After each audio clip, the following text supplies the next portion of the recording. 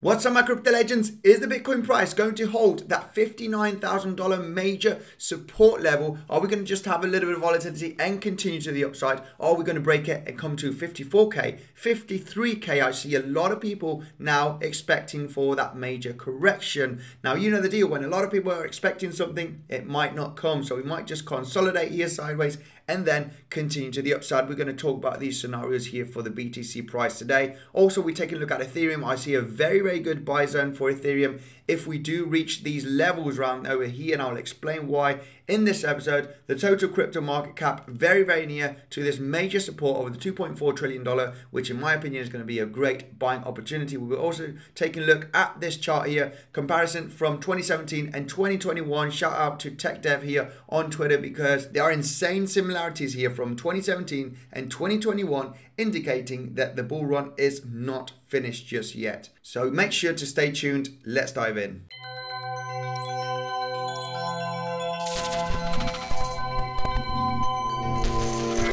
Hello there, Andy here. Welcome back, guys, to another episode of Bitcoinsensus. If you're new to the channel, make sure to subscribe. Daily TA on Bitcoin, crypto. I also do live stream to connect with the community. Not financial advisor. Don't buy or sell anything that I say. Now, listen, guys. Looking very good here, Bitcoin. It's defending very well that $59,000 range. Now, I see a lot of YouTubers, a lot of analysts now talking about, this dip is maybe going to continue to the downside. We may be going to hit that $53,000, $54,000 area. A lot of people are talking about this range right now, and you know the deal. When a lot of people talk about this range, maybe it's unlikely that we are going to hit those levels. So, like I said in many videos, 59K range, and this is plus minus $1,000 because of the volatility. We might even dip below $58,000 and just see a couple of those wicks, okay, before we might continue to the upside. Now, $54,000, yes, it is in the cards. We've got an insane major resistance and support level here that we've been bouncing before in the past. And if I take here the VPVR, guys, one of my favorite indicators here to find out about different support and resistance levels, you can see here on the VPVR, we got a huge mountain that starts from $53,000 all the way up here to around about that 5960K level, where we're currently bouncing right now, as you can see here on the chart. If I get closer, you can clearly see that there's a major level here where we are keep bouncing, as you can see here on the chart. Now, if we do come all the way down here to 53, I do expect the very end of this mountain to hold very nicely. We also got here this major resistance. It would be around about that 50% Fibonacci level from the low to the high levels here. But a lot of people are already expecting this range. I wouldn't be surprised that now here, being very close to the all-time highs, we are just going to consolidate above and below the all-time highs consistently before we continue to the upside. Because if you reach all-time highs and you do have a major correction, start creating a lower high, then it's not going to be looking very good. This might be a double top and you are going to continue to the upside.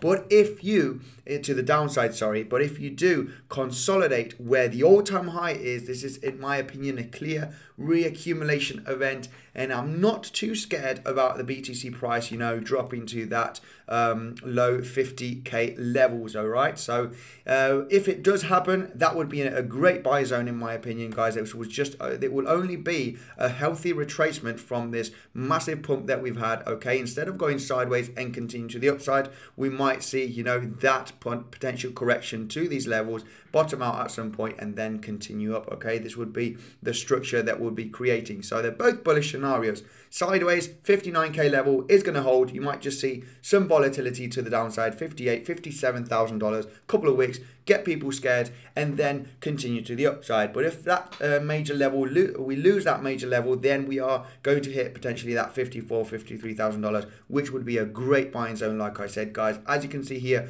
on the VPVR, zooming in, remember, back in the summer, we did see this huge mountain. The last bit of that mountain was holding very nicely. As you can see, that 30K range, all right? We had a huge mountain. The very end of the mountain was holding as support. So I'm expecting if we do lose this 59K range, the end of this mountain, which is exactly at that $53,000, $54,000 range, should be holding also very nicely. We've got this resistance and then continue to the upside, okay? No more talking about this because I've said it quite a few times to be pretty clear. Remember, for experienced traders, Phoenix has got up to $4,100 worth of bonus with my link in the description, and Prime XBT 50% added to your deposit by using my link and promo code Bitcoinsensus50. Now, Ethereum, what we got for Ethereum? Ethereum is looking okay. This is, just a typical correction. When you have a massive uptrend like this, uptrend channel, we just broke out of it, all right? We met the target, which is the width of the channel. We're slightly below the actual target. Now, what can we expect? Now, there is a possibility, if we do see that volatility on Bitcoin a little bit to the downside, maybe Ethereum is going to get hit a little bit harder. Ethereum and altcoins do get a little bit hit a little bit harder than Bitcoin. So what we could see right over here is a little bit of a relief rally and then a little dump here to that $4,000 range, where I do think we should be getting an insane bounce, all depending on when this is going to happen, because it could happen in the next 2 days and we could come even as low as 3,800 because we've got this insane support, this resistance from these lower highs, the trend line, as you can see, we've also got this massive uptrend from these higher lows. So you can see that this cross is right over here, and this is round about that 29th, 30th of November, just about, 10, 13 days away from now. So if we do have that relief rally, and then in the next coming days we do have the next dump, this would be a kind of an ABC correction, right? If this happens and we are trading in between $3,800 and $4,000 in the next coming days, it is going to be an insane buying opportunity. Something very similar to what happened over here. A dip, consolidation, relief rally, another dip, you consolidate, you find the bottom, finally at that ABC correction before we continue to the upside, guys. So this is something that you need to pay attention, all right? If you're not buying in already at these levels and you want to, potentially find another dip that might come, okay, after a relief rally, then that would be an insane buying opportunity, guys. We are getting supported by these lower highs, as you can see, and this is also a cup and handle, remember, that we've been mentioning on the other videos. And we've got also these higher lows, major trend line that should be acting as very strong support, guys. So that is a great buying opportunity in my opinion. Let's take a quick look at the total crypto market cap. Nothing has changed here, just too much, just having that nice correction, that nice dip that we had yesterday. So what could happen here also is that kind of relief rally, that kind of ABC correction, something similar here on the total crypto market cap that happened right over there here on this handle of this cup and handle. So we're just going to be retesting that major support. And guys, this is if we do not have a V-shaped recovery from this point. Now that would be the best case scenario here to buy in cheaper coins such as Bitcoin and other altcoins, all right? If we do have that relief rally and then that second dip being an ABC correction, retesting the resistance of the cup and handle, turning it into heavy support, and also the higher lows here from this massive structure, this support trend line, as you can see, should be getting an insane bounce in between that 2.4 and 2.5 trillion dollars here at the total crypto market cap. Now this is a chart that I want to show you here from Twitter. Shout out to him, Tech Dev, okay, on Twitter. He's showing some differences that there is in 2017 and 2021 with the RSI, okay? The RSI, as you can see, at overbought territory back in October, November. As you can see here, something very similar is happening right over here, even though there is more bearish divergence in this case. But as you can see, when we hit the oversold territory in the RSI back in July, here, as you can see, July 17th,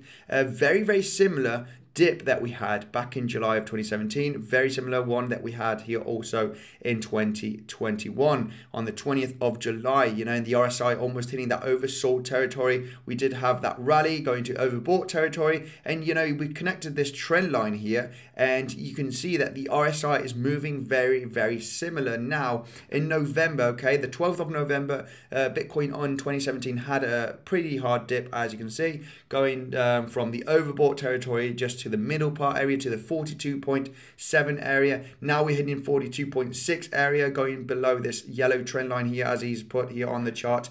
So overall, looking very similar. What happened after this major dip in November? It had a massive rally, okay, going above the trend line and then going to overbought territory back in December, going much higher from these highs on the RSI. So we could be expecting that for BTC, maybe in December. It maybe take a month more or two, but I think so that we should be reaching that 100k levels or getting very close to it, by the end of of the year just by looking, you know, at these kind of similarities. And also there's very good on-chain data, guys, that I'm not going to pull out right now on the charts. Guys, thank you for joining in. Make sure to check out Bitcoinsensus website. We've got the latest news and technical analysis here if you want to see my Bybit and my Prime XBT tutorial to learn how to trade on those platforms. Video on the screen, guys. See you later.